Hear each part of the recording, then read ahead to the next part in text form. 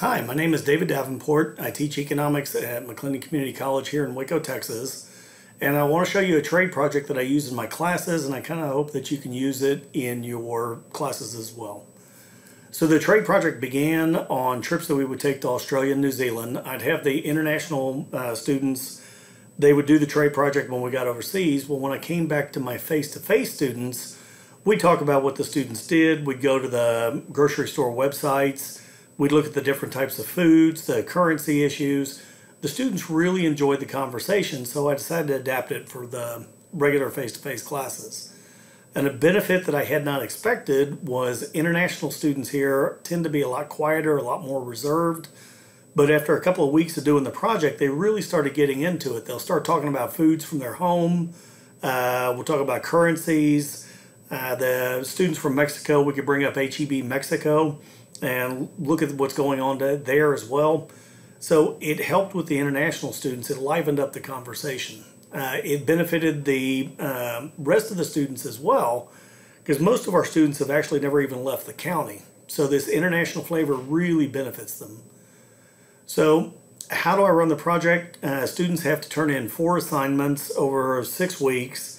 You're going to need to give up probably 1 to 1.5 days of lecture time to have a really good discussion about the projects. And the actual dollar cost is just the cost of printing out the assignments themselves.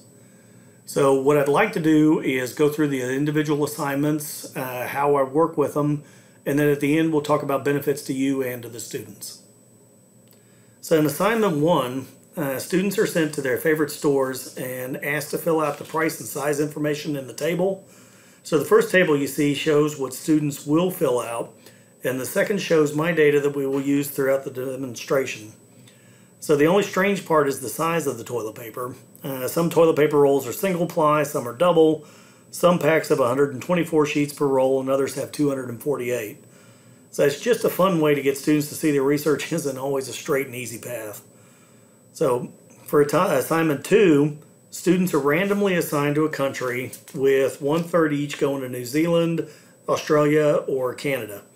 I chose these 3 countries because I've got a good familiarity with them and they are English-speaking countries, so there isn't much of a language barrier. Students are trying to predict sizes and prices for their basket in their newfound home, so I need to introduce them to the metric system and to exchange rates as well. I give them a quick tutorial on the metric system, a 10-minute lecture about exchange rates and how to find one, and then I send them off to do their work. I break it into 2 separate parts to try and make it a bit easier on the struggling students. Some students are going to have problems with it at the beginning, especially those who haven't traveled before. Assignment 3 is where students really have fun. They're going to go to a pre-selected store's website in their country and fill out the table from assignment 1 by inputting data from the foreign countries. The data shown here is information I pulled down from the Countdown website in Auckland, New Zealand. I warned students this one may take a bit of time and they will have to think about how to get the data. Ground beef is known as beef mince in Australia and New Zealand. The New Zealand measuring system for eggs uses numbers, and Cocoa Krispies are known as Cocoa Pops. So I don't tell them what to look for initially, but if they have trouble finding their products, I will give them hints. Getting the Big Mac and gas prices can be a bit tricky, so I send them to the Economist magazine's Big Mac Index and a Good Gasoline website, which you can see in the paper there. The students really enjoy exploring the website, and they get to see all the different types of products and the terms in the different countries. This is the part marketing majors really love this part. So assignment 4 is the capstone part of the project and is definitely the hardest. Students are asked to bring all 3 of their assignments. I divide the class into 3 groups by country, and then we work through the assignment. I give a quick lecture on purchasing power parity, the law of one price, and I show them an explanatory video on the Big Mac Index. I work through my calculations on the board with the formulas as you see on this page. The country mates then work through their calculations together, helping each other out. When they're done, the countries designate a prime minister who puts their data on the board and makes the country presentation. As compensation, each leader is going to get something, New Zealand candy, cookies, something like that. And they enjoy that. There are 2 final projects for assignment 4, a correctly filled out table and then a 2 to 3 paragraph explanation on what happened with their data. Either purchasing power parity held or it didn't. They also need to give me several reasons why purchasing power parity doesn't usually hold. So here are a couple of options I've come up with over time. The simplest way to deal with students taking you for more than one class is just have them do a different country. If they have a familiarity with a foreign country, they can try that as well.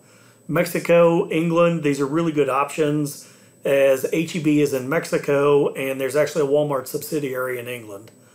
For advanced students, you could have them do all three countries to see if there are any arbitrage possibilities.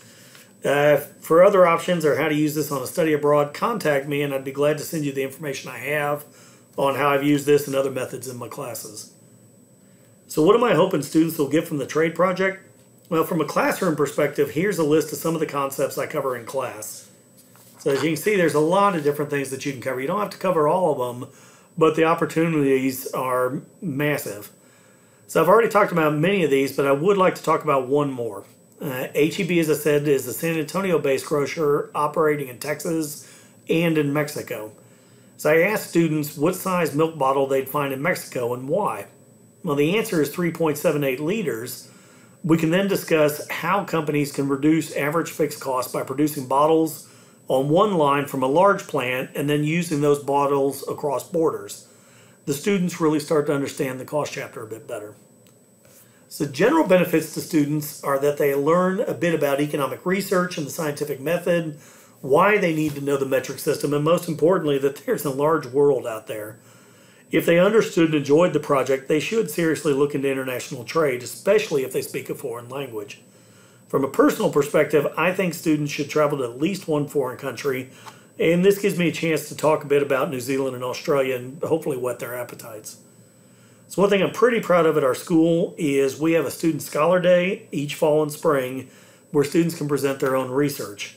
Students have the opportunity to earn extra credit on the project by presenting their findings as a poster session. They can earn a 20% boost on their grade just by creating the poster itself. So here's a couple of samples of our work from our students that would qualify them for the bonus points. Most of my students work, so I don't require students to be present at Scholar Day, but I do really try to sell it. They learn how to work with PowerPoint and Excel, how to embed graphs into a presentation, make posters, and how to carry themselves in front of a group of people. Plus, they get a free lunch out of it, and I give them some more New Zealand cookies or pavlova. So thank you for watching the presentation. I hope you can use this in your own classroom. If you'd like more information, please contact me at ddavenport@mclennan.edu, and I'd be happy to send you the Word document version of our assignments. Have a great day.